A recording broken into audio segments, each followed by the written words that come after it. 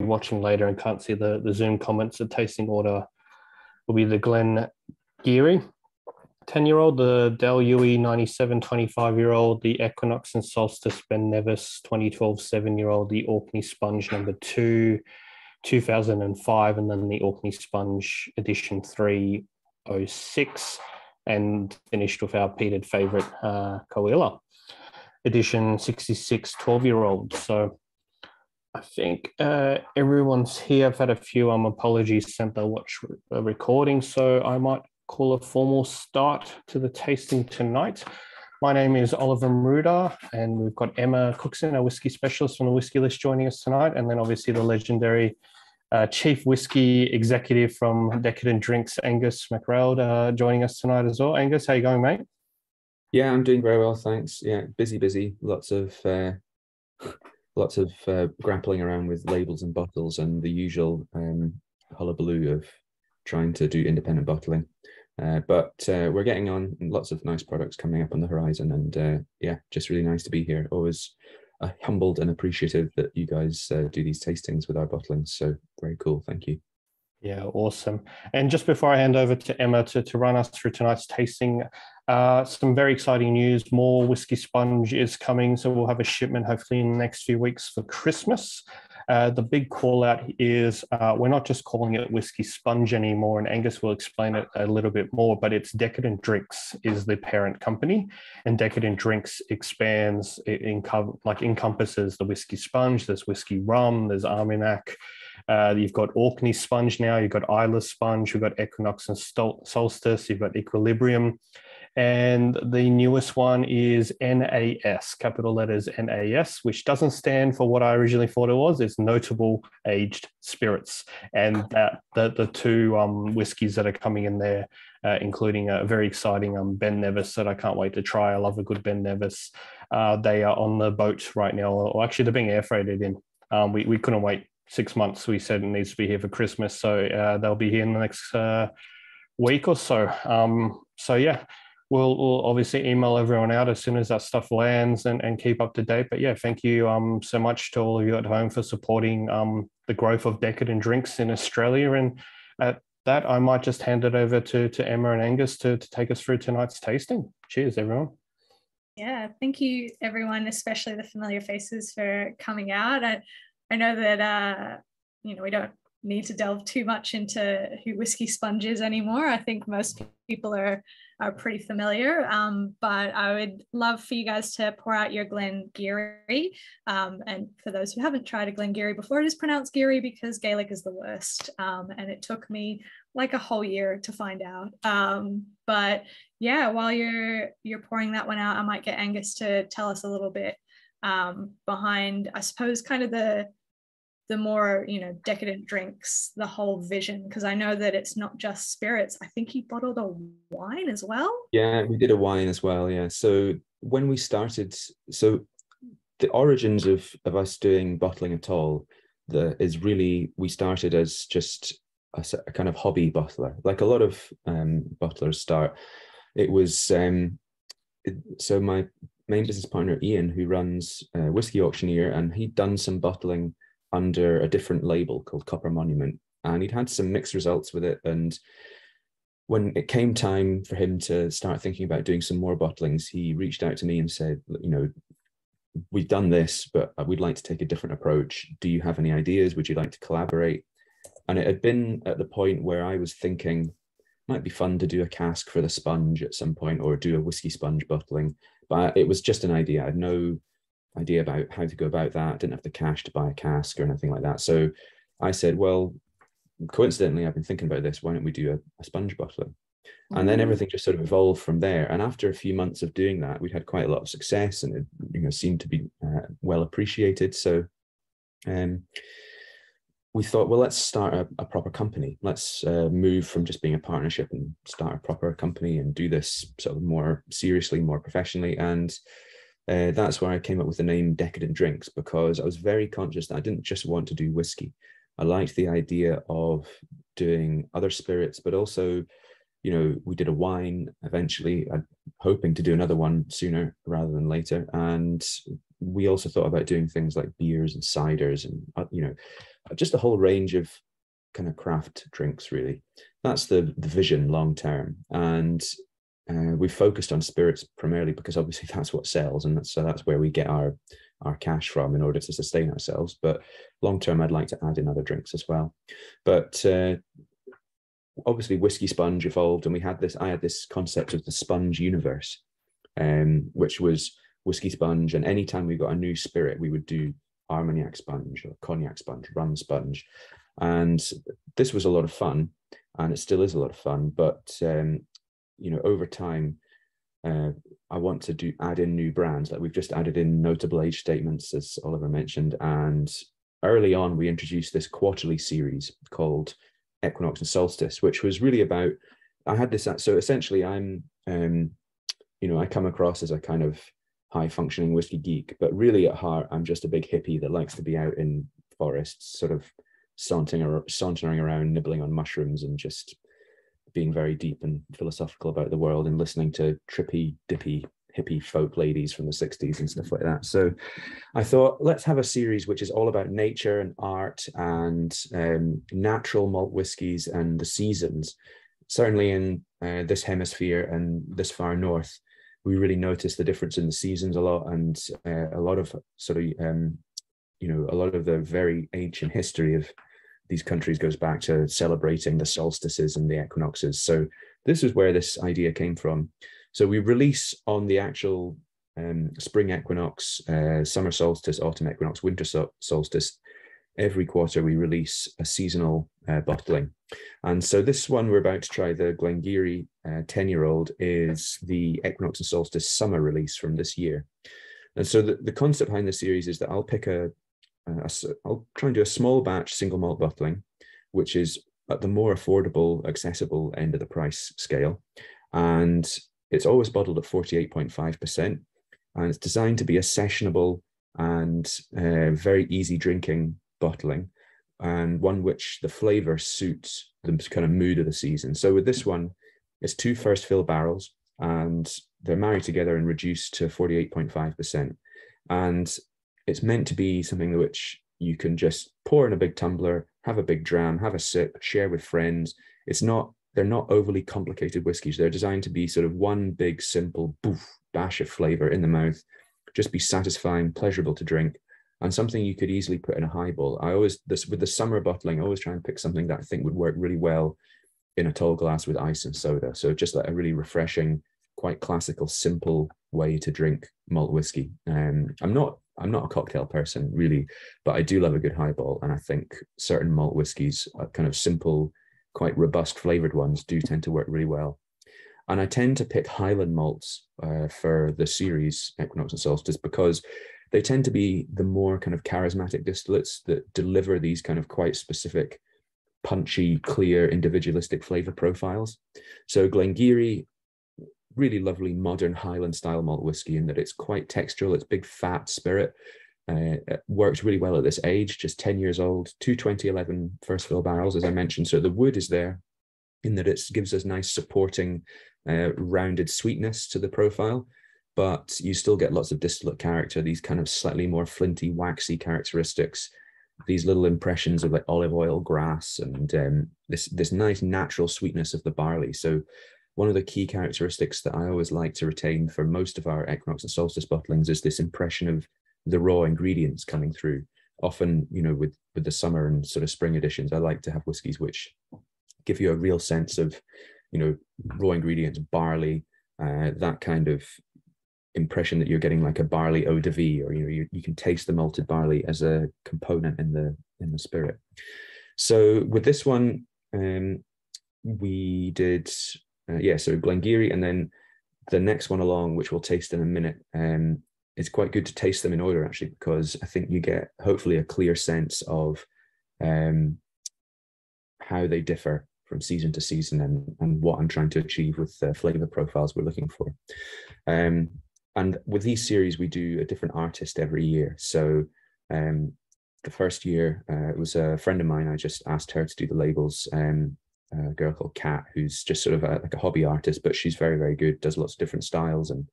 And so I just gave her a pitch, which is do 4 artworks that express to you what each of the individual seasons mean to you.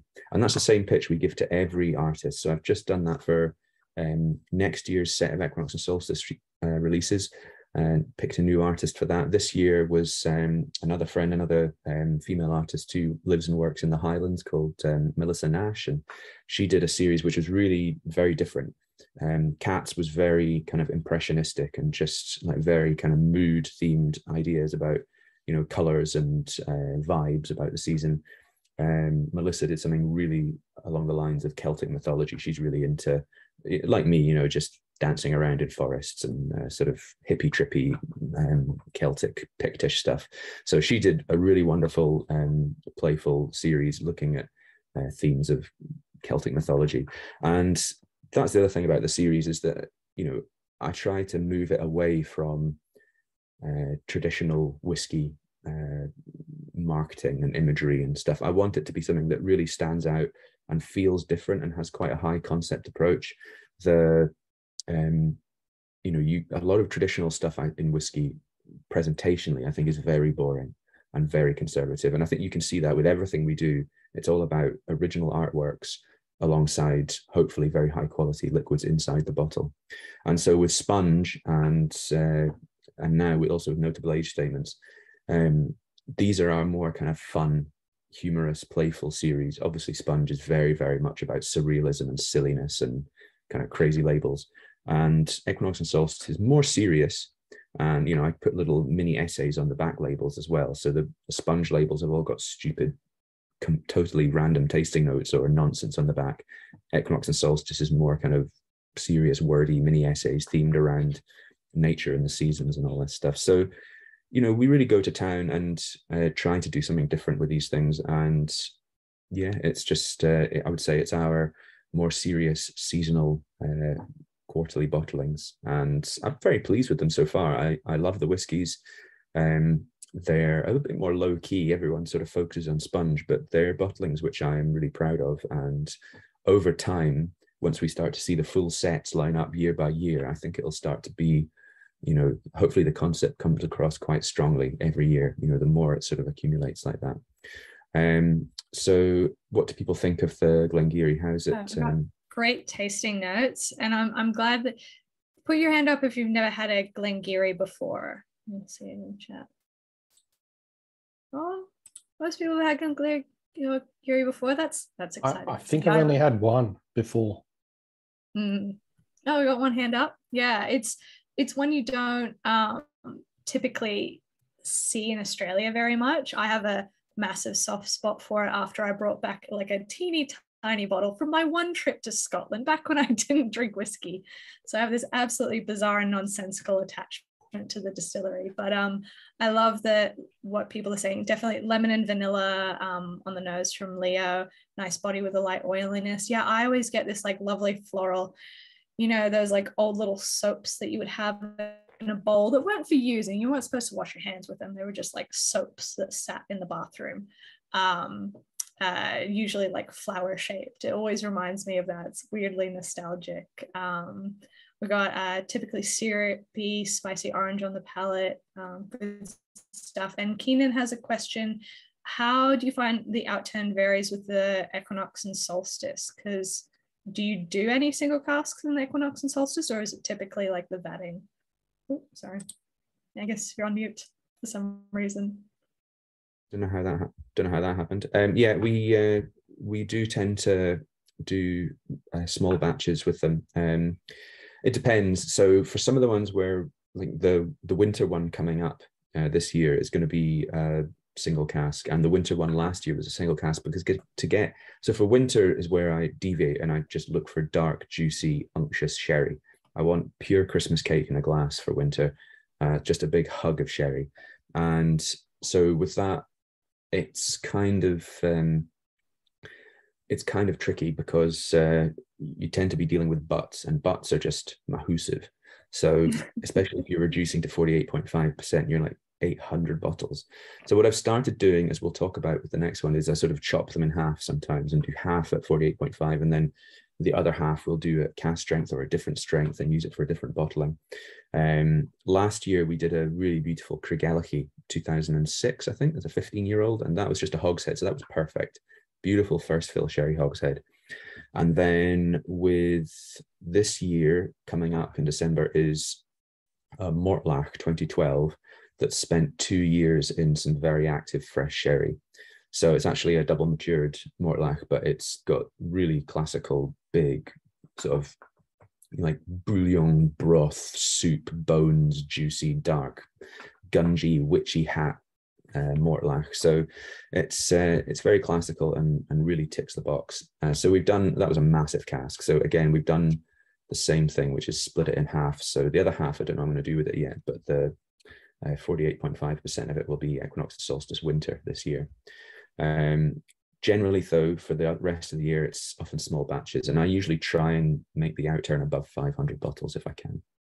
Certainly above 4 usually, but going forward, what I want to do, it's the one series which is designed to be scalable. So I really would like to be able to get it to the point where we can do at least like 1,000 bottles with every release. And part of our efforts now, really, with developing new channels and new markets, is to be able to have the room and the space to do larger batch releases like that. Because especially when you're playing with casks, being able to do 2 or 3 casks, and certainly once we get our own warehouse, to be able to start doing proper marrying and like re-racking, and not just re-racking like other people tend to do, where it's just like a finish. They'll put some bourbon into a fresh sherry. I'm much more interested in using like really neutral wood to marry things and use and create space for air and oxygen to have an impact on whiskey, and to oxygenate spirits, and all sorts of weird, funky, strange stuff that they do in places like cognac, and like bring those practices into Scotch whiskey, because I think there's so much space to do, creative things with that. So that'll all come in the fullness of time. Maybe next year's series, you'll start to see things like that coming through. But yeah, usually it's small batch, and usually it's around about kind of 400 or 500 bottles. So with the next one, good to compare them. Did you want to, considering you were saying that, the story between the Glengarry to the Ben Nevis being, because the Ben Nevis is the autumn release, is it? Yeah. Did you know what? I had forgotten that we put the Dailuaine second. So I had in my head. Do we want to swap it to the Ben Nevis and go to the Ben Nevis second? Yeah, if people are okay to, if I'm not like chucking an enormous spanner in everyone's tasting lineup, but yeah, that would be cool. No. Just follow the pagan traditions. Yeah, I mean, I'd love to be able to say I'm a pagan. I'm not. I'm just a part-time pagan. So hobbyist pagan. So yeah, the Ben Nevis. So the Glengarry, I think you think about it, hopefully when you taste it, it's quite clear that it feels like a sort of summery whiskey.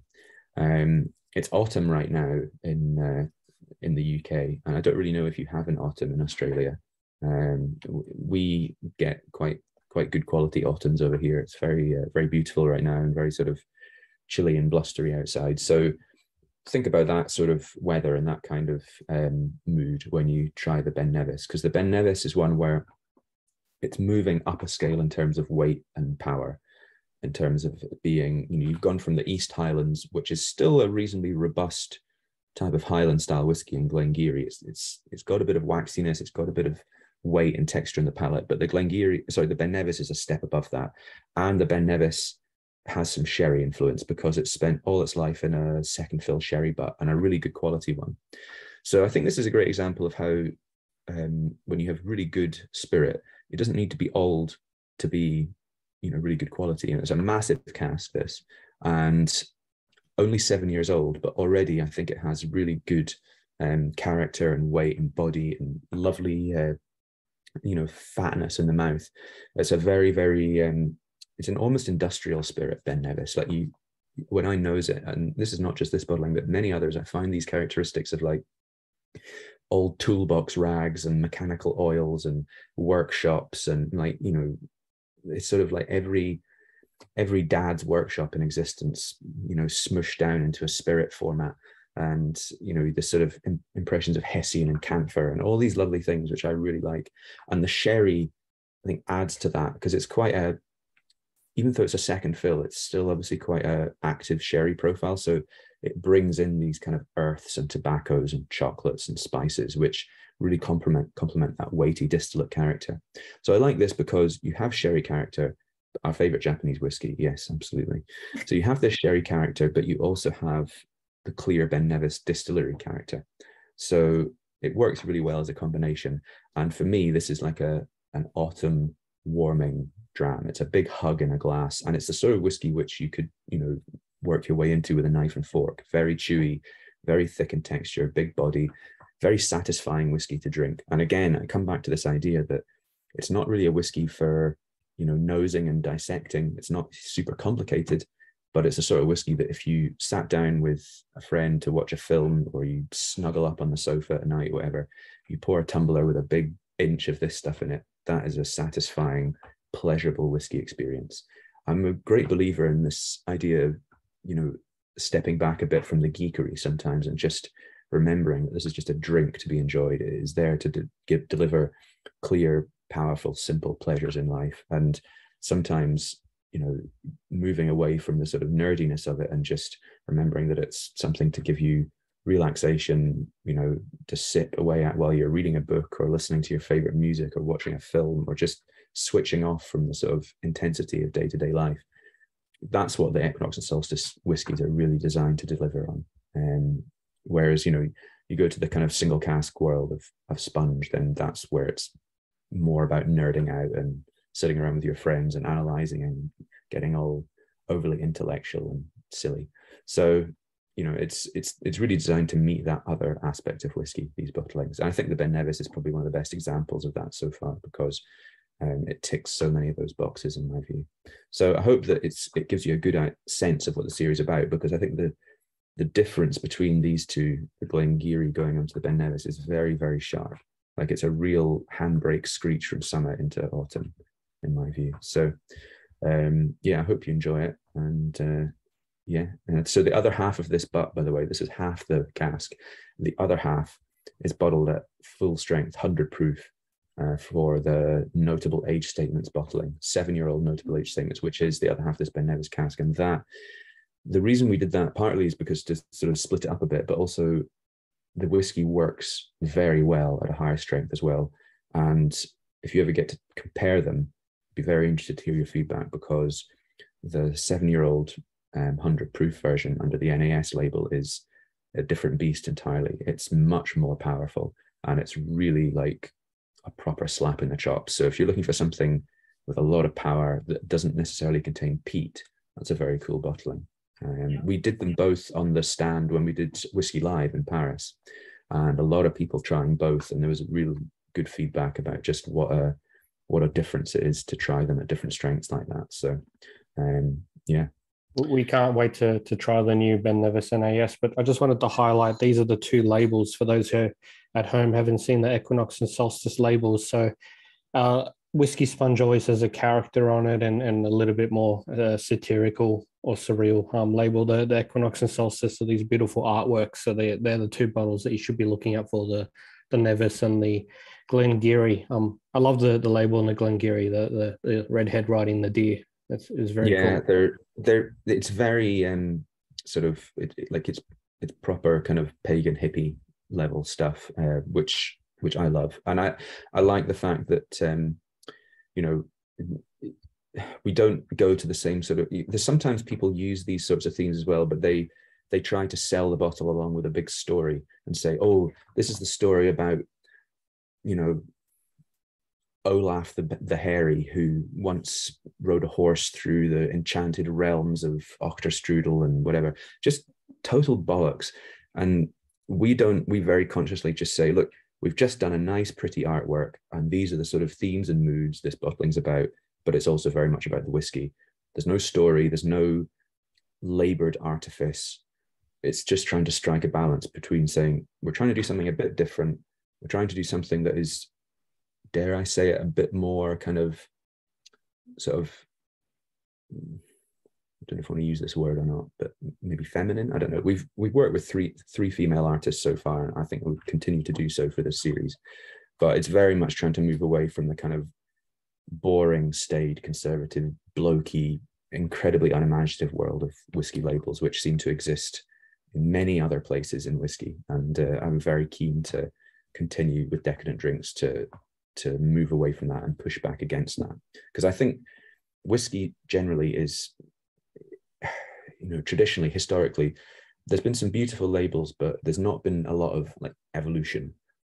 It's still quite a kind of traditionalist, conservative, often quite boring world when it comes to presentation. And people think that just increasingly large, ornate, silly boxes is what they need, because I don't know. But in this world, I think where materials and packaging and all these things are coming under more scrutiny, I like the limiting aspect of just a basic glass bottle with some labels.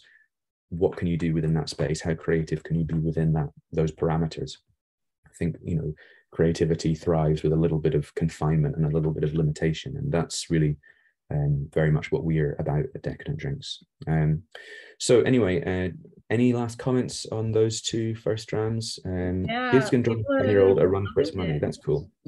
Yeah, Leo saying that the whiskey's been tamed without destroying this distillery character, and I completely agree. It's like, you get those Ben Nevises that are just like big and bold and intense, and they're amazing, but sometimes you want something a little bit easier. I get so much like roast chicken at a Thanksgiving dinner, which I know doesn't make sense because it's supposed to be turkey, but that fattiness from a roast chicken is like really what I totally get what you mean, because that kind of like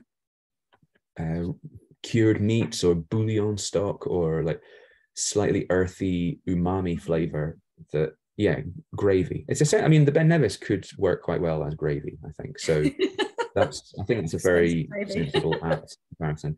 And then someone says, feminine orientated, you won't be donning a Panama hat anytime soon, Angus. Well, do you know what, it's probably quite a good idea. I would happily walk around a festival with a Panama hat on just to see what sort of feedback I got. It's just, I don't think I suit a Panama hat, but then I'm not sure Jim Murray suits a Panama hat either.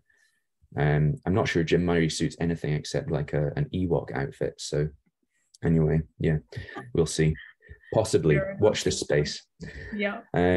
So should we move on to the Dailuaine? Dailuaine, yeah, I think so. Yeah, cool. All right. So I'm a big fan of whiskies. I've probably said this a gazillion times in these tastings. I like whiskies which have distillery character and have personality and don't just taste like wood. So obviously I'm a fan of refill casks, and I'm a fan of Dailuaine. Dailuaine is probably one of the like mid-tier in terms of how well known it is Speyside names. It's not particularly well known. It's not particularly pushed as a single malt by Diageo in its own right, for good reason, because they like it a lot internally as a blending component. It sits somewhere beneath Clynelish in terms of weight, but it sits above a lot of other Speysiders. I think it's one of those ones that's more like a kind of medium to full-bodied Speyside style. So you have a bit of waxy texture. It's often, the sweetness in it is often more like kind of fat and thick, and it's just one of those whiskies that has a bit more of an edge to it, I think, than a lot of Speysiders. So we tried these stocks when I was sort of rummaging through Signatory's warehouse looking for new bottlings, and there was this parcel of Dailuaine 1997 hogsheads, and they're all of this character, all really lovely. They'd matured very nicely to sort of under 50% alcohol, really great age, 25 years old, full term in pretty gentle refill hogsheads. So you have this maturity, but you don't have much wood influence, in the sense that it's not too tannic or spicy or peppery. You've just got this wonderful, like, unfolding, gentle little wave of honey, and like heather honey, and like soft yellow fruits, and again this sort of natural malt extract, barley sweetness just underneath that. So I love the way that this whiskey was just really rounded, naturally sweet, still rather full. So the sort of honey and wax combination, it's just really lovely character. And that's why we decided to do two hogsheads. They weren't super full, so I thought we can do two together, and just both were pretty similar. So even if I'd done one on their own, I think the whiskey would have tasted roughly similar, but I just thought I want more bottles. So we decided to do two together, make it a small batch bottling. So I'm really happy with the whiskey. Really lovely, and just very gentle, easy drinking, 25 years old, perfect sort of age for these kind of whiskies. Yeah, I'm very happy with this one. What does everyone else think? How's your first impressions of this one? Yeah, Michael says beautiful floral nose. Chris, interesting how sweetness can feel this fatty. Yeah, I've always described that textural sweetness from Dailuaine as like jelly beans. You know, like the texture when you lick a jelly bean or you bite into it or something, it's there's the viscosity to it through the sweetness, but it's not like a different kind of syrup or something like that. Our Petco definitely get a lot of confectionery notes in it, like this. You know, you say jelly beans. I frequently find the like little white pineapple jelly bean things. Yes. Always getting that in these sorts of whiskies. Yeah. So just got Ollie to pull up an image of the label for this one, which says you will end at edition 100. Yeah, no one believes it. Everyone thinks it's a joke, but it is. Is that why you make so many like sub edition releases? Are you just trying to delay the inevitable? No, that's just because I am a whiskey geek, and I think, oh, it'd be cool to turn these 2 casks into 3 bottlings, or oh, these are a pair, we should do these together. Isn't that cool? And it's just that when I try things, I get ideas. I think, oh, this would be cool with this label. We'll have to do 2 labels. We'll have to do 2 bottlings. And then everyone sort of in my team like rolls their eyes, like, this is going to be so complicated, Angus. And I know, but think about how cool it'll look on the shelf when it's finished. So the whole edition 100 thing, this was not something we decided at the outset, but it was something that I kind of arrived at in recent times, where I was thinking, I really like doing this, but it's quite creatively challenging, and I don't want to do it for so long that everyone switches off and gets bored, or that I start to find it really a slog to come up with these new sponge labels. Because to feature a character like the sponge in everything is very fun, but has its own certain limitations. So it was really like a creative thing. I thought, let's make the series limited and make it just 100, a lovely round number, even though it's way more than 100 when you include all the A, B, C, all the like little exclusives, and the Orkney sponge, the Isle sponge. Yeah, there's loads of them, but 100 is a nice round number. And I thought, let's finish there, and then we can do something else. So I do have a plan for a follow-up series after that, which will share many of the similar properties. It will come from the same mood universe as sponge, and it will still embrace silliness and surrealism and fun. But that's all I'll tell you right now. But there will be something following on from it. But my intention going forward is really to make Decadent Drinks the company, the kind of focus of what we're doing, and to have a clear organization of our brands under that. So we have the sponge bottlings, Equinox and Solstice, and notable age statements. Don't have plans to add to that at the moment, but there'll be a bit of a reorganization once we hit the end of sponge around. We'll at the moment, the plan is we'll probably hit edition 100 around September, October next year. So keep your eyes peeled then, because there will be, and we can probably do some quite exciting tasting or something to showcase the new series, and there will be some very sexy whiskies for that. So hopefully, I'm working on it. So it's really something which is, I suppose, there's a commercial imperative behind it, because we don't want people to get bored of what we're doing, or to become so many bottlings that everyone kind of just loses focus and switches off. But for me personally, it's very much a creative thing. I don't want to burn out. I don't want to get sort of creatively bored or exhausted, because it's me that's really designing all the labels in terms of imagining and thinking up what's going to be on them, writing all the rear labels. And that's, when we do this many bottlings, it's quite a big job, but I still love it. And I just want to be able to keep that aspect fresh and set ourselves new challenges. I don't want to rest on our laurels, get lazy. I want to, we're a creative company, and I want to set ourselves, challenges and keep ourselves kind of sharp and focused on that aspect. So that's the reasoning behind it. But there's going to be there's still quite a lot of very fun and silly sponge bottlings in the works between now and then. So, and then Sponge will of course become a heritage brand. He'll retire to the world of t-shirts and posters in the sky. So it's not going to go away forever. Yeah, so any other comments, or more like gummy bears? Yes, there's that little emoji there which would suggest yeah, okay, I don't know, gummy bears, different kind of gummy bears perhaps. Balance, hints of nuts and honey, yeah, sweetness, honey, floral notes. Yeah, everyone's finding honey, probably because I mentioned it early on, and now it's all in your brains. Power of suggestion. There is this like back note of like old school English lemonade on the finish that's just following through, that I'm really loving. It's like a dirty lemonade. But dirty lemonade. That dirty sounds lemonade. like something I would have drunk at university. Yeah. Hopefully, I know what you mean. Plastic receptacles. Slightly lemonade that's begun to slightly ferment. Yeah.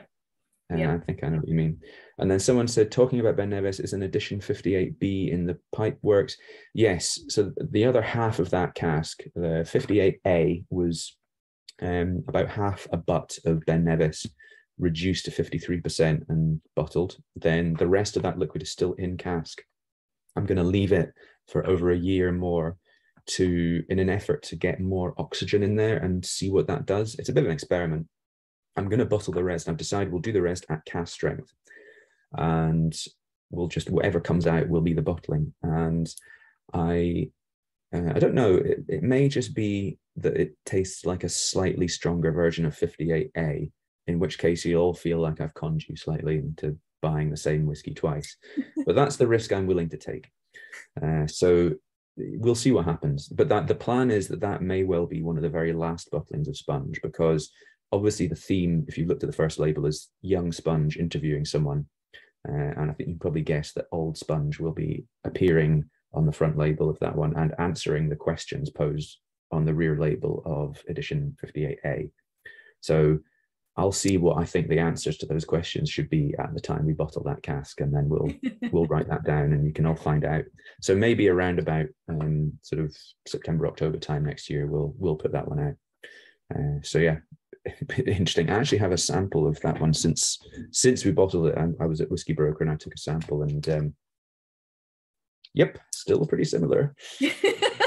Don't worry, bigger companies have gotten away with the same thing. You just look at the, all the different Johnny Blues that are still just Johnny Blue.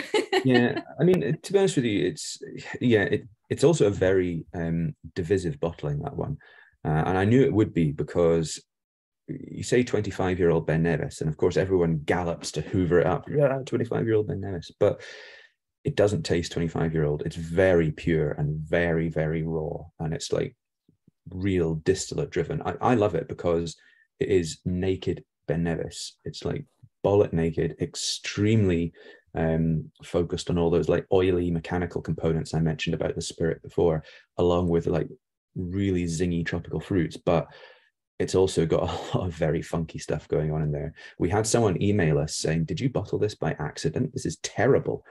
And I wrote back a detailed and polite response saying, no, I appreciate that you don't like it, but you cannot like everything we bottle. And, I am interested in bottling things which I love, but also things which I think are quite extreme and will provoke a response in the drinker. So that means that not everyone will love everything we do, but hopefully most people will at least really like most of what we do. So that's the theory anyway. But yeah, come back to me in like 2 years and see if that still stands up. Yeah. With this shipment of the ones we're tasting now, so obviously we're trying to get as many whiskey bars around Australia to take up as much of the Decadent drinks portfolio, and to their efforts, I've never seen bars fight over a 25 Dailuaine. Like, it went like hotcakes. People were lining up. I've got a backlog. We've got a few more bottles and backups. Angus has managed to find some in his archives. I remember you picked some more. Yeah, it's just it's been very popular, and I know we've offered it on sale on our retail side as well. So if you manage to get a bottle, great. We don't have any to sell tonight, but there is, I think, a couple more bottles on the way. If you are waiting on it, I was expecting the Nevis to go. Nevis has been very popular, but the Dailuaine, it's been, I think, the hidden gem in the lot here. It's the bottle that is, whenever we've done a tasting, people have always been surprised. because I suppose people don't think about Dailuaine much. I think a lot of whiskey people say, oh yeah, I know it can be nice, whatever, but it's not a name people have on their radar too much. But it's been one that I think, you know, the price was probably quite good, which is not always what you can say about the stuff we get from Signatory. Often the price is pretty steep, but I think the price for a named 25-year-old single malt that is clearly really beautiful character, quality, you know, just very high score on like the pleasure scale, because it's under 50% natural cask strength, but not too low. So it hits that really sweet spot where it's quite robust in the mouth, nice mouth filling, satisfying feeling and texture on the palate, but it's not so strong that you feel you need to add water. It's danger juice. It's the stuff you just suddenly, you know, you have a mini dram at night and then realize that a third of the bottle has disappeared somehow. So yeah, it's just one of those mysteriously evaporating whiskies that we can never explain. So next up is the Orkney Sponge. So this is Sponge, yeah. When I first saw the labels for this, I was like, oh, that looks kind of familiar. And now I know on the back of one of the bottles, it's a little bit of an homage to the old Orkney labels from Gordon Macphail. I've only so G&M did own it for a while, but before that it was Stromness distillery in the so this is really the original old Orkney series that was owned by Stromness distillery on Orkney, which closed in the 20s. And so I called G&M up a couple of years ago now and said, look, I know you own this brand. Could I buy it off you? You've not done anything with it since the 90s. And even then it was just a blend. And they said, yeah, sure. Which I did not expect them to actually sell it, but they did. And it was very cool. So the reason I love this brand is that I think it was one of the very first brands that did something, and I think it was really ahead of its time in the sort of late 19th century into the early 20th century. They did fun. They didn't do stuff that was boring. They did fun. They did silly. They did original artworks. There's lots of, if you Google old Orkney Stromness, there's loads of cool posters, and it's like really romantic or really funny or just, you know, playful, silly. So that sense of fun is so synonymous with what I'm trying to do with Decadent Drinks. You know, like we care a lot about quality and what goes into the bottle, and we work really hard and we think deeply about that. But presentationally and sort of philosophically, we really don't think that we need whiskey or life should be taken as seriously as it often is. Like, life is fucking hard. Let's try and have some fun along the way. And that's very much what we're about. And that I thought was, you know, a lot of that inspiration came from how much I love the old Orkney stuff. So we bought the brand, and I've just really now gotten around to doing some stuff with it, because I was waiting to find some decent Orkney casks. I could have done something sooner, but it just didn't have the bandwidth. So just started doing that. So the first bottling in the Orkney Sponge series was a Highland Park 98. And then we started to do these Orkney malts. So they're not named, but they are Highland Park essentially. So we've done two here, number 2 and number 3. So Orkney Sponge 2 is a 2005 refill hogshead, and Orkney Sponge 3 is a 2006 refill hogshead. They're both 16 years old. The key difference I would say between them is number 5 is a little more like naked. So more towards the kind of coastal style of Highland Park, which is very fresh, quite chalky, more mineral, a little more sort of salty, and the peat smoke in there is a little lighter and a bit more drying. Whereas number 3, the 2006, I think that's a bit richer. You've got a little bit more activity from the cask, so it's a little sweeter, a little more rounded. And then they were both reduced quite a bit.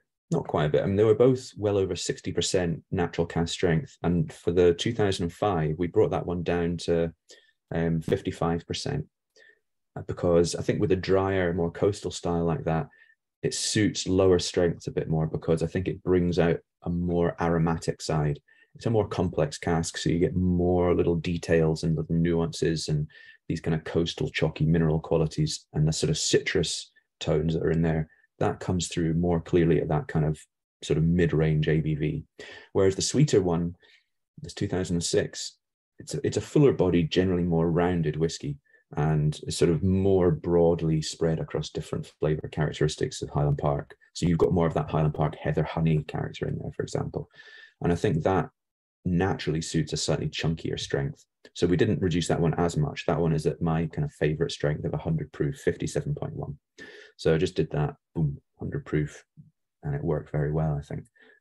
It's quite amazing the difference trying those at cast strength, the samples versus what comes out in the bottle once you've reduced.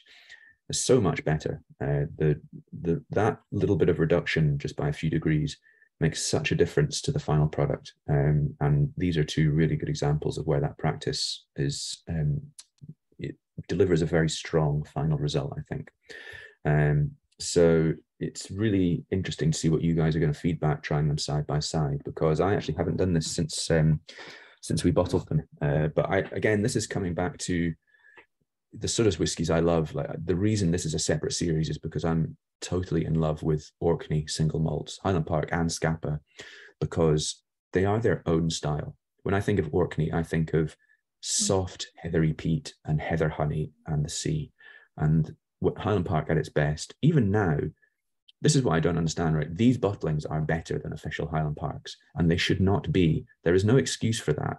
What are they doing? Why are they putting out, like, just, I don't know, whiskies which are not, in my mind, evocative of Orkney in a way that I think a lot of the stuff they sell onto the brokers market that we're getting, these unnamed Orkney malts, are. They're much more kind of pure, vivid expressions of their distillate that they make, because the distillate that Edrington makes at Highland Park is still one of the great distillates in Scotland. Beautiful.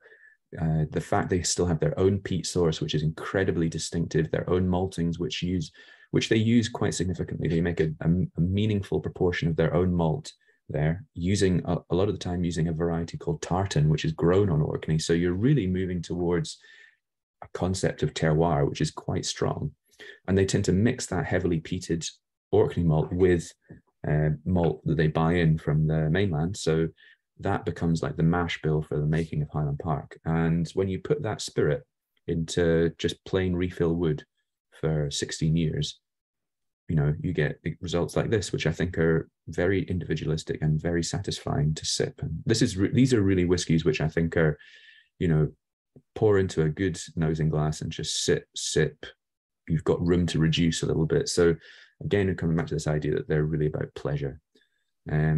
Too wrapped up in the Viking motif. Yeah, I agree. I mean, how many Vikings must there be left? I mean, I feel like every single Viking has had his own fucking bottling by now. So, well, I do feel like their heritage and everyone on the island having bloody Scandinavian surnames and stuff like that. I got to meet I think Eric Anderson, Masterson, or something like that years and years ago, and yeah, they're very into that. I do get it. I just suppose that if it was me, I would be more pushing the more like ancient aspects of Orkney history, because Orkney, I think people forget, Orkney is really like the cradle of civilization in Britain. The Ring of Brodker and a lot of the original Neolithic sites out there predate Stonehenge. The culture that built Stonehenge originated in Orkney. You know, this is really an incredibly important and a deeply ancient, incredible place that's so well preserved in some respects. That is the culture that I would be celebrating on the bottlings. And I think the fact that it's so embedded in nature, in the physical nature of it. If you've ever been to Orkney, I would urge you to go. If you're in Scotland and you have a chance to visit Orkney, I would urge you to go. If you ever go there on a blustery autumn day and stand on the cliffs of Yesnaby and drink a beautiful 25-year-old Highland Park, you will feel the tears coursing down your cheeks, probably because the sea is in your face, but it's truly a vivid and intense and profound experience. And that is something that I would be looking to capture in my story, my promotion, my marketing materials if I were in charge of Highland Park. I'm not in charge of Highland Park yet, but maybe one day I will be. And when I am, there'll be some changes, I can tell you. I'll cross my fingers for you. But yeah, no, yeah. I know what you mean. Sometimes you go to those locations, those places, and you stand there and you're like, I understand why they thought like there were gods in the clouds. I understand every aspect of how, you know, the ancient mythological, you know, aspects came about. I had that experience in Greece during a thunderstorm in Sparta, and it was like, oh yeah, there's a dude up there, like this is, you know, and it really ties you in with like the story of the place. And honestly, Highland Park, I agree.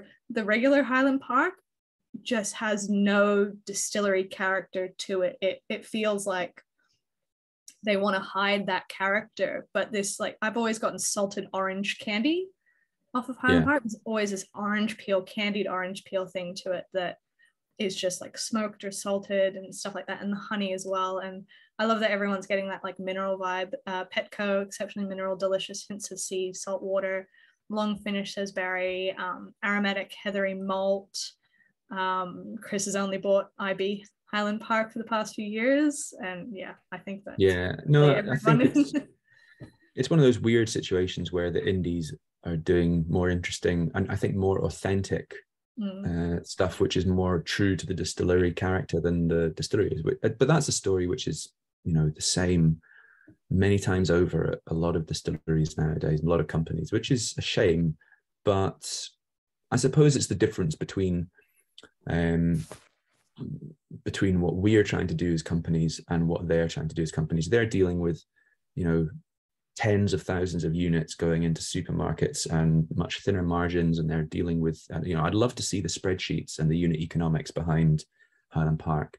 And you know, it also doesn't make sense, and it concerns me that so if I want to buy Orkney malt, unnamed Highland Park from just plain wood will cost me more than if I just go around all the supermarkets and get 200 bottles of Highland Park 12-year-old, which I can go out and buy for like 25 to 30 pounds in the supermarkets. And I could just then why am I not doing this? I could just then put a butt in my garage. I already have 3 casks in my garage, by the way. It's like, I call it warehouse 1. I said I've been saving all the, because I have so many samples, and because I do, I write notes and reviews as well, and people send me all sorts of stuff. So much more whiskey than I might be dead if I tried to drink it all. So since 2016, I've basically been accumulating all my excess good quality Scottish single malts into like a third fill ex Caol sherry butt in my garage. And one day that will become like a private blended malt bottling. I don't know, I'm going to keep it. It's like a third full. There's a lot in there. No idea what I'm going to do with it. So yeah, question for Angus. Is Highland Park the most IB'd of all Scottish whiskies, including the undisclosed Orkney releases? I'd say Caol probably more so than Highland Park, but because there's been such a glut of Highland Park onto the market in recent years through these unnamed Orkney malts, that maybe they're catching up. Let's just very quickly just check Whiskey Base. Yeah, because I feel like we've been spoilt in the last couple of years. We're still feeling the because when Edrington took over in 2017, they were like, we're going to use more sherry in the core. So it was like all these bourbon casks can go onto, you know, brokers and into the IBs. So we've just been in flux with all amazing Highland Park, and now we're like, why would we buy the OBs? Like, why would we buy the regular stuff? Look how delicious this is. So I think they might have accidentally shot themselves in the foot a bit there in terms of, especially those. Well, they're reining it in now. It's going to be very difficult to get more, because I think they were selling it as Orkney malt, and they've stopped labeling the casks as that. They're now labeling them. They labeled them as Island malt in order to try and prevent, which is such bullshit. You know, you expect a higher price, and you want to limit people's ability to use the origin details, which will help them sell it. So no, you have to have a harder job to sell it, and you've got to pay a higher. This is what I mean by they put the 12-year-old in the shops for £25, and then they are putting the back of the independent bottling market. This is something which is a phenomenon going on with all these distilleries with brands that were built for them in the 90s and 2000s by independent bottlers.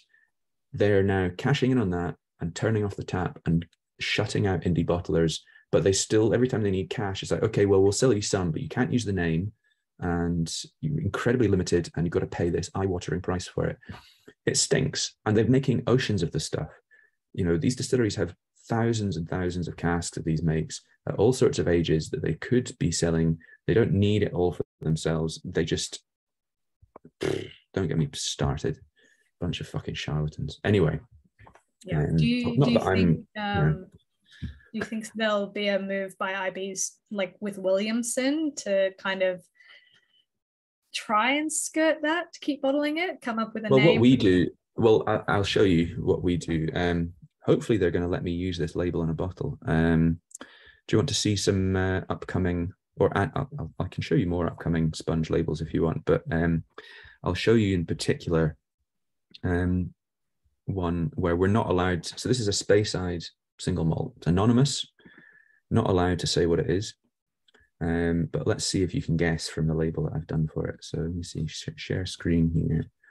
Is that it? Share.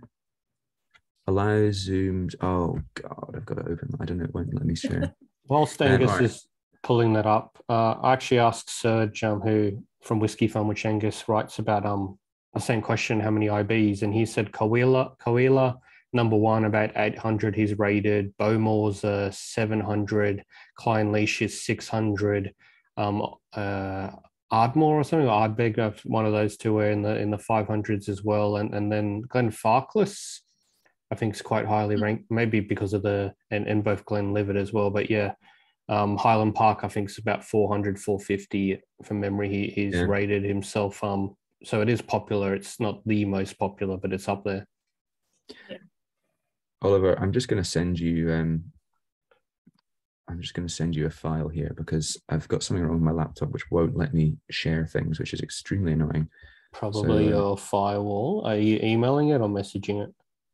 Now this is an IT class, apparently. I'll just I'll just drop you it in on maybe Facebook is easiest. Hang on, just quickly, because I appreciate this is very boring for everyone to watch me grappling with technology like a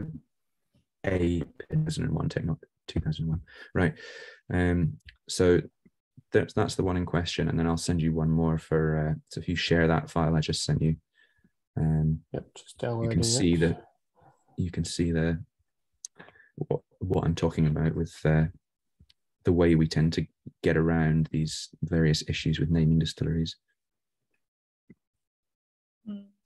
So we've obviously mentioned Orkney refers to both distilleries on the most northern part of Scottish islands. What I did want to highlight is something happened at some point. Edredor decided to change the recipe of Highland Park, and they dumped so many good bourbon casks onto the IB market, which like yourself and other IBs have been catching and purchasing at great prices and bottling for us. Which is why we have so much range of great Highland Park whiskies, is because the parent company made this decision at some point. No, we're going to focus heavily on sherry cask whiskies, and we don't need as much bourbon stock. Yeah. So yeah, what else have we got here?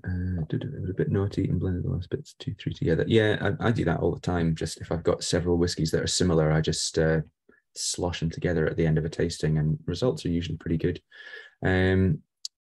Are Secret Scappas labelled as Orkney malts? Well, no.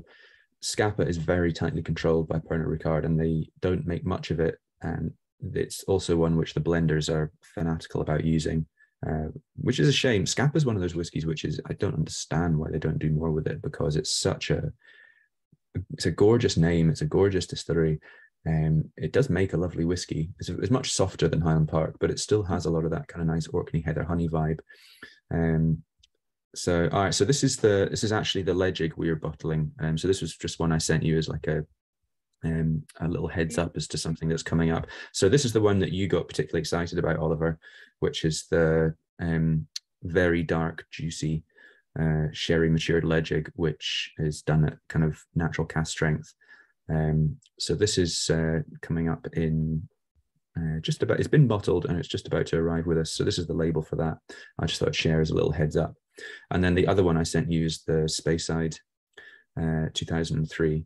So if you can guess what distillery this is from, then you do not win a prize, because it should be somewhat obvious. So this is going to be available, assuming the bottler accepts this label, which I think they will. This should be available, say November time, later next month. Yeah. So this is actually obviously Glen Grant. It's a very lovely 2003 example, which has got a very light trace of peat to it from a lightly peated batch. And this will be available, as I said, later in November. So this is, just a really nice little cask we managed to nab. So yeah, a couple of upcoming sponges. So generally people, I would say, any more silent distilleries in future released from the sponge? Well, we are working on something that will be very expensive, which is Mostawi 1979, which is the last cask that Signatory had. I think there's only 69 bottles come out of the cask. And unfortunately, given the pricing these days, that's going to be like a 4-figure price tag, unfortunately.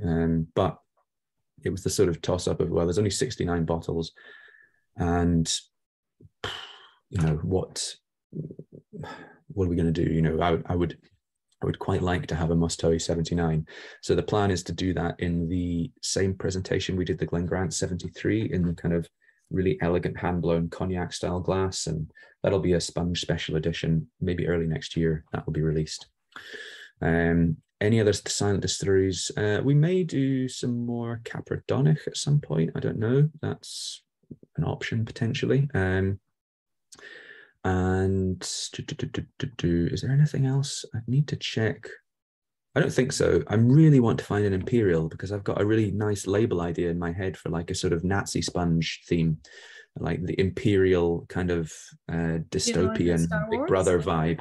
And I really, Nazi Sponge sounds like a quite amusing series anyway, which I would not get away with. But yeah, Imperial would be very cool. And if I can find a cask, then fingers crossed. But it seems unlikely at the moment. Don't mention the war. Yeah, well, the war of the indie bottlers trying to get casks. Any other questions there? No. So shall we move on to the Kalila? Yeah, the Kalila, which I have to say, this is probably one of my favorite labels that you've ever done, and probably one of my favorite back labels as well. We'll read out the back label just because I keeled over laughing from it. The back label now. Was it a cocktail recipe, wasn't it? Yeah, a riff on the Corpse Reviver #2. Oh yeah. Well, it's to the Kalila. I'm glad you like the label. That's really one of my favorites as well. I adore these kind of old Belle Epoque absinthe style themes, and that was really a chance to riff on that. So the Kalila is just, every so often I think, it's been a while since we bottled a Kalila. We should probably bottle another one. So this was a really lovely cask that we found in the warehouse at Signatory once again. It's a 2009 second fill sherry, but I think sherry and peat is a bit of a challenge sometimes. To get them to knit together in a balanced way can be quite tough. But second fill really worked here because it was still reasonably active, but not over the top. So you get this lovely rounded, harmonious fusion of like soft, like quite earthy, like quite salty sherry that paired perfectly with Kalila's distillate. So you get a really clear, lovely, that lovely salty, pure, medicinal Kalila profile with lovely kind of modern, slightly sharp, pure peatiness. But around that was this sort of nice, balanced, leathery sherry. And that just, full term maturation. So it wasn't like a finish or anything. It's just this lovely integrated single flavor profile. And the thing I'm always looking for with Kalila is what can we bottle that's a little bit different? Because a lot of them are very similar. They're always great. It's such a consistent make, but there's obviously a lot of similarity within that. So I'm always looking for casks to express something a bit different. And this one just ticked that box. It was a really nice dram, very, very expressive, and just at the, nice, perfect natural cask strength. And this time of year, going into Christmas, winter, I appreciate you guys are in the middle of summer, but for us, over here, it's absolutely perfect time of year for this. Don't worry, it doesn't feel like summer here. It's been pretty wet. Fair enough. Okay. Well, then it's perfect. Yeah, nice soggy afternoon dram. So yeah, not much to say. It's just a really good cask of Caol Ila, which I was very happy with, and just seemed like a no-brainer to bottle. So yeah, I hope you enjoy it. Again, yeah, there's a poster somewhere of a lady in a veil holding up a glass of absinthe. It's quite a sort of iconic absinthe poster, Belle Epoque style. And this was the inspiration for this label. And we always feature the Cunicorn on these labels, the Healing Cunicorn, which is always the Sponge's co-companion for any time we bottle Caol Ila. You'll notice every Caol Ila bottling it features. So yeah, I hope you all enjoy it. I have to ask, is like the Cunicorn like our version of drop bears? Is it like a thing in Scotland? No, it's just, or is it just you? No, it's just there's a Healing Coos, which are pretty synonymous with Scotland, and my brain just one day went, what would Cunicorn, put a horn on a coo, ha, that's funny, let's do that. There's literally just an idea that popped into my head when I was trying to think of what to do for our first Caol Ila bottling label, and I thought, let's do that. And then when the second bottling came around, I was like, right, let's make this a recurring character in the Sponge universe. Yeah. Come on, Emma, you want to read the back? Well, I bloody can't. It's not zoomed in close enough, and my eyes are terrible. But the poster that you guys are probably familiar with is a 1896 Absinthe Robert. So for a little bit of background, one of the venues that I worked in for a long time was a premier absinthe bar in Melbourne, and so I have this absolutely deep-seated love for absinthe, and absinthe is included in the Corpse Reviver #2 cocktail, and this is how to mix a perfect sponge reviver number 66. Take 3 bottles of Caol Ila 2009, drink one and place the other on your shelf just in case. Decant third bottle into a shaker, invite your friends round, agitate the shaker by lashing it to your head and undertaking an immense weekend-long bender with frequent bouts of breakdancing, telling your friends to leave. That's what got me. I'm like, yeah, bugger off. But yeah, while you simultaneously eat crisp on the sofa, I love it. Not a great cocktail. I'm pleased you enjoyed the real labels, because I think that's the one thing that sort of gets a bit lost in what we do. We don't promote the real labels or draw much attention to them. It's just meant to be like a little something extra for if you've bought a bottle, it's, you know, to have a dram and hopefully have a little giggle at home. It's really just goes back to what I was saying about, you know, within the confines of just, you know, anyone can pick a nice dram and shove it in a bottle. So it's like, you know, let's tick that box and do that job and try and do it really well. But beyond that, what else can we do with just labels? So it's really trying to just go the extra mile. So I'm pleased you enjoy the rear labels, because that's quite fun writing them. When we showcased the Sponge at the Oak Barrel Fair, I got full on, you know, theater kids soliloquy reading the back of the Jura label. You know, it was fantastic. People loved it. And I think, you know,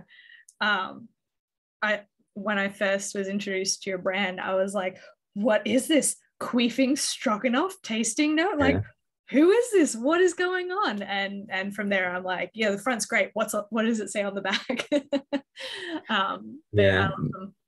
My mum once gave a bottle of one of my whiskies to her elderly neighbor as like a thank you for helping her with something, and she then said to me later on, I did notice there was something about xenomorph hymens on the rear label. I'm not sure if that's suitable for I was like, oh yeah, maybe I shouldn't have given you that one. But yeah, so yeah, I don't know. I just like to try and push the boundaries. I got told off by one of my so we now have a label checking procedure due to some incidents, and one of my colleagues said, there's a drug reference there, I think you should take that off. I said, there's already a lot of drug references on the Sponge labels in the world already. I don't think that I think you're a bit late, that ship has sailed, but all right, I'll change it just because anyway. So no, I've very good colleagues who help me stay out of trouble.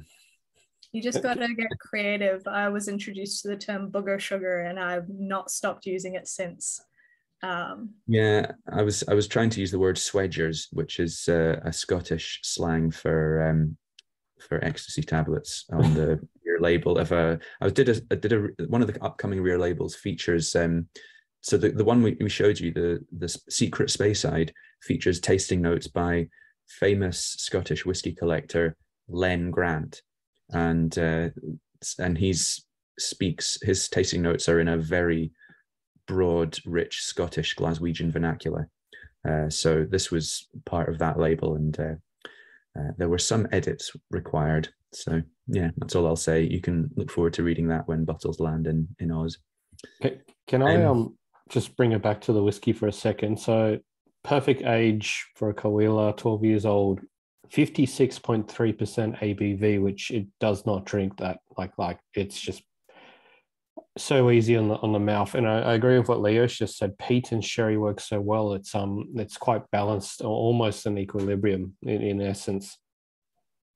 Yeah, absolutely. It sits in that world. I could have bottled this as an Equilibrium 3 potentially, but that thing about strength, I think that's really, for me, a sign of a very good whiskey, which is when you get sherry and peat together and at high strength, when the ABV is quite absorbed into the whiskey, that you don't notice it at natural strength.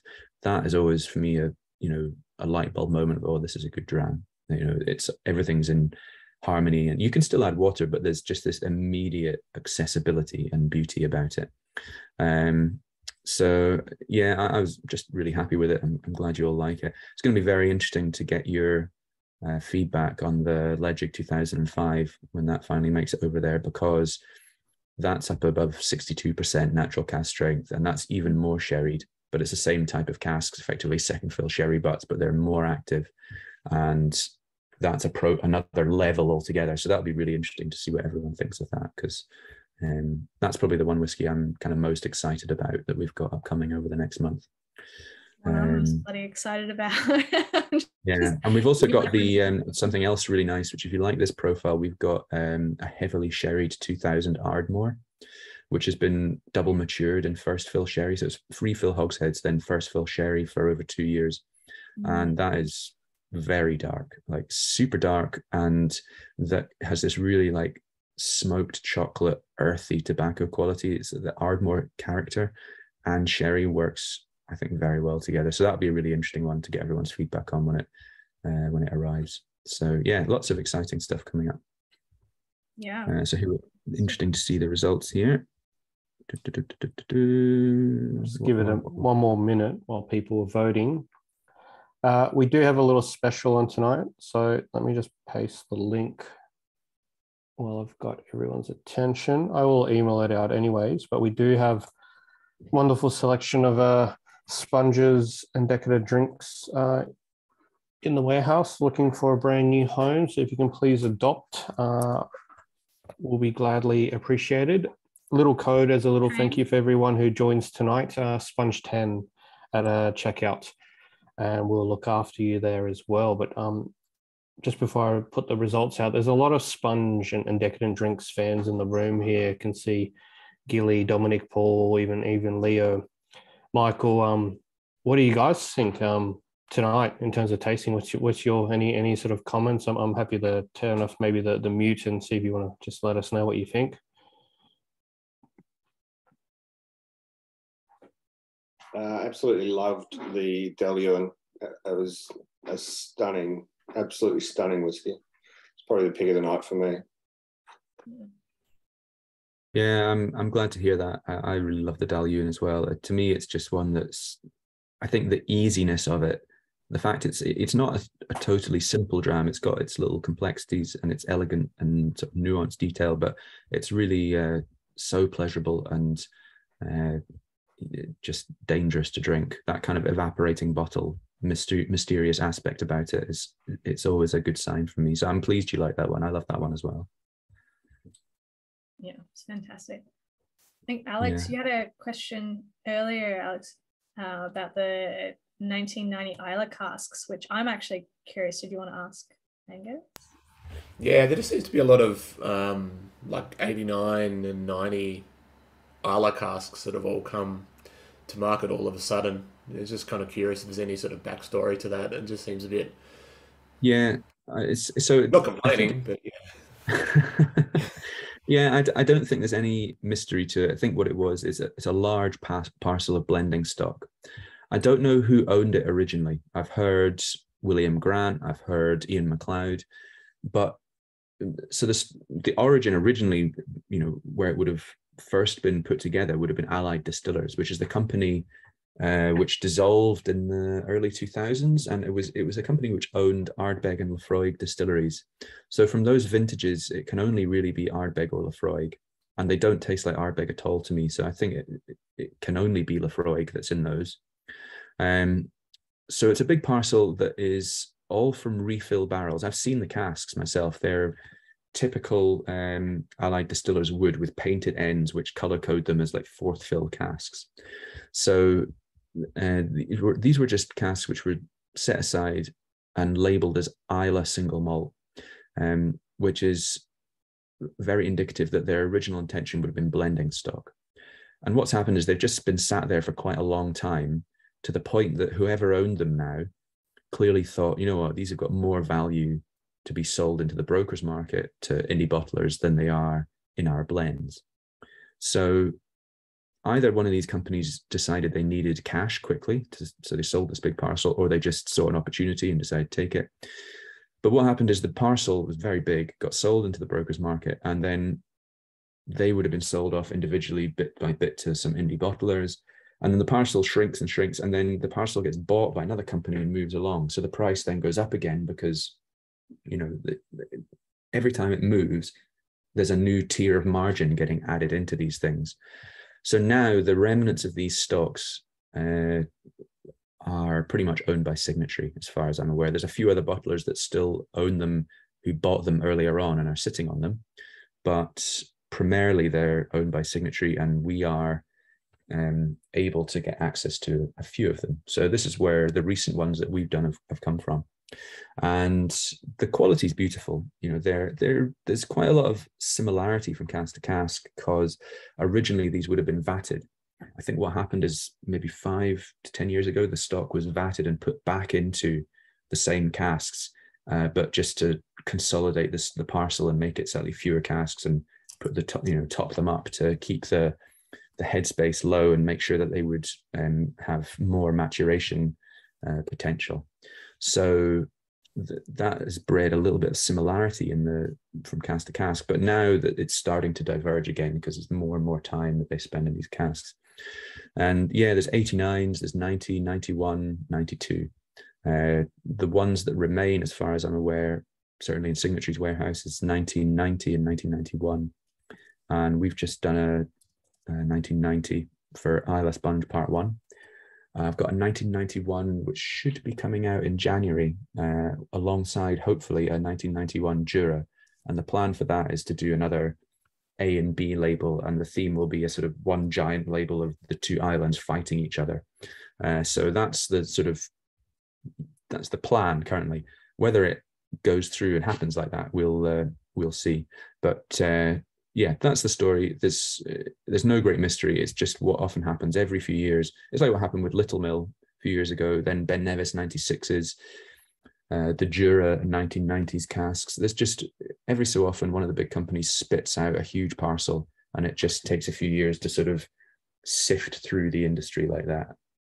So that's what's happening, and we're at the tail end of that now. You'll see fewer and fewer of these casks coming to the market over the next year, I would say.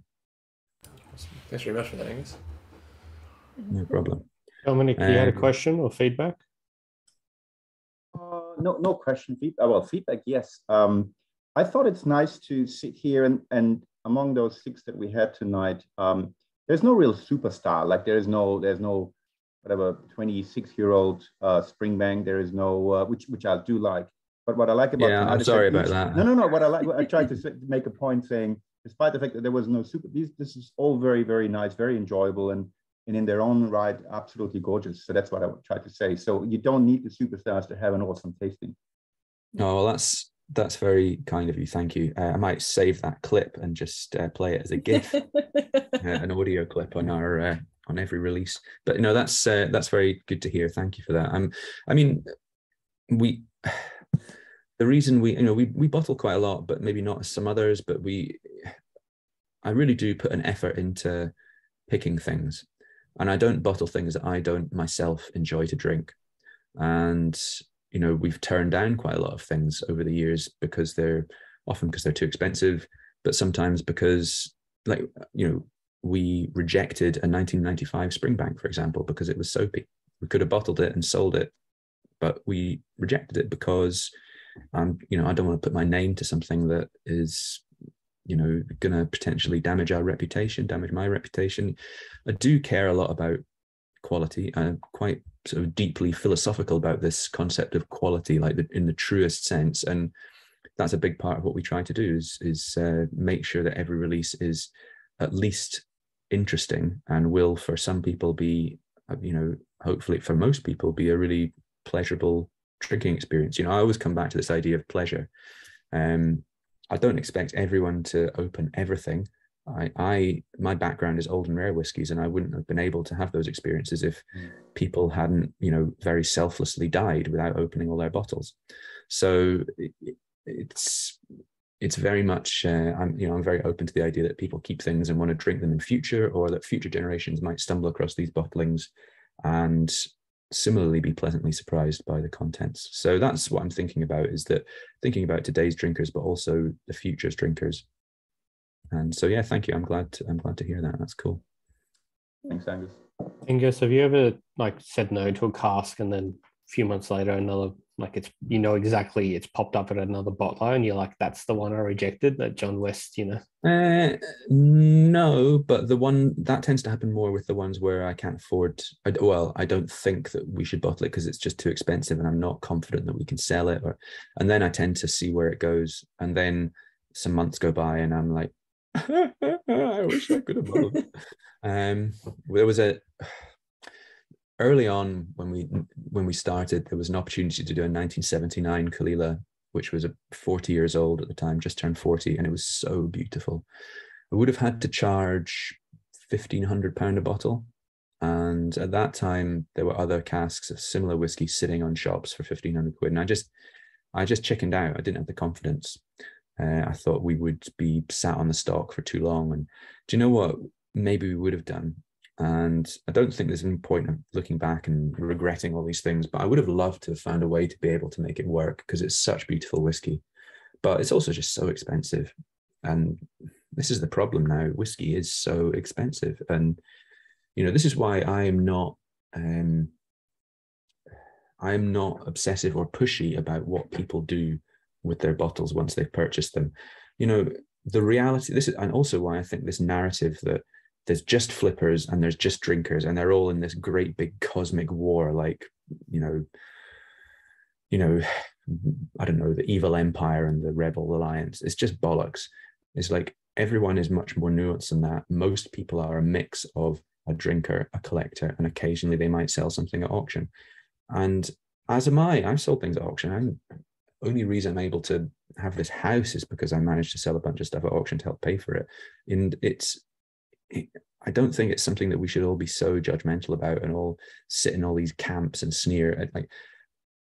If people want to buy a bottle of whiskey for £200 to £300, that is a lot of money. Most normal human beings would say, what the actual shit are you doing? That is insane. And, if people then say, right, well, I want to buy this and I might drink it, but I would also like to feel confident that I can get my money back if I need to sell it at some point in the future. That's a perfectly legitimate position to take. And so, I don't get obsessive about all that stuff. Whiskey is probably more expensive than it should be, but we have to work with the world as it is. And I still love whiskey. I still want to work with it. So one of the things that I accept is that it is quite expensive, more expensive than I would like it to be. And one day I hope to be able to release whiskies which are, more balanced in their pricing, but it's just going to take a while to get to that position. Even though I think, for all we have, some releases are probably a bit too expensive or more expensive than I'd like. There's plenty where I think our pricing's fine. It's in line with current market prices, and it is what it is. So, and this is something that all independent bottlers worry about and obsess over and have their own opinions on. And ways to deal with. So yeah, it's just a part of today's market for the time being, unfortunately. Yeah, fair enough. The realities of and the excitement of whiskey and money. Where's the absolutely balance between? But yeah.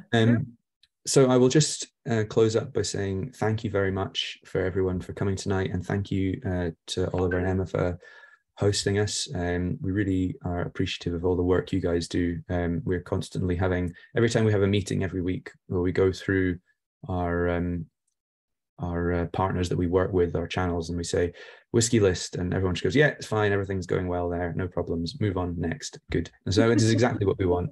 And so you guys are there's a note under that that says send them more whiskey. Well, absolutely, there's more whiskey for you here if you desire it. Just let us know. No, we really appreciate what you guys do for us, and it's really nice to have feedback like this and to do tastings like this. So and it's mad for me, humbling to think that bottles that we worked hard to create are being enjoyed on the other side of the planet. So that's really cool. So thank you very much, and nice to see all of you. One day we're all gonna flip our Zoom upside down just to mess with you. I mean, I will get around to doing like a proper, like, traditional, boring, sort of stereotypical upside down label for New Zealand, Australia at some point. So yeah, that just offended you all there again as well. No, we like the Kiwis. And are you coming to Jamfest and stopping over in Melbourne or Sydney by any chance? I'd love to one day. It's just my problem is well, first of all, I've got a baby daughter, and if I just jet off to the other side of the world for a month, then I would probably come back and find them gone. I don't know. But Dave Broom came to the last one, and he brought the family, and I think they loved it so much they stayed for 3 months. I mean, COVID didn't allow them to go back, but that was a side story. Yeah, but Dave Broom's like 80 years old, and his children are all like grown-ups, and that is, I've the thought of taking my 10-month-old daughter on a flight to Australia, I think I would rather drink Loch Dew. I mean, it sounds like literally terrifying. But one day I will 100% come out. My family, my parents spent a lot of time in Melbourne. They used to live and work out there. It's on my bucket list to go out there and sort of do a little bit of a sort of pilgrimage to their old haunts, and also to go and visit, the really cool bars out there. Like I really want to go and visit Whiskey and Ailment, for example. Obviously want to visit you guys, do a tasting in person, want to go and visit Tasmania. That's one of my just places I generally want to go and visit, and not just for the distilleries, but just really want to go and see it. So 100%, it's just going to have to be a time where I can come out for maybe like at least 2 weeks, maybe 3, and just try and absorb being jet lagged for like 50% of that time, because I'm terrible with jet lag, and just completely clobbers me. So you can expect me to be hosting a tasting and just having a nap between drams. You talk amongst yourselves. we will get you here one day. I keep asking. Yeah, I will. Yeah, no, I 100% will be coming out there at some point. You guys are at the top of my list of places I would really like to come and visit, and I mean that. So it will happen. Whether or not I come out with Molly and Lucy in tow, which would require probably its own complex organizational matrix to make happen, but yeah, we'll make it work sooner or later, I promise. Yeah. On that note, thank you, Angus, so much for your time, mate. An hour and a half, more than we deserve down here, but we always appreciate your time. Thanks so much. We'll definitely see you at the next tasting. It's no problem. It's just what happens when I start wittering on without an off switch. So thank you for your patience, and nice to see you all, and look forward to the next one. Yeah, thank you everyone for joining us. Take care. Cheers, everyone. Good night. Bye-bye.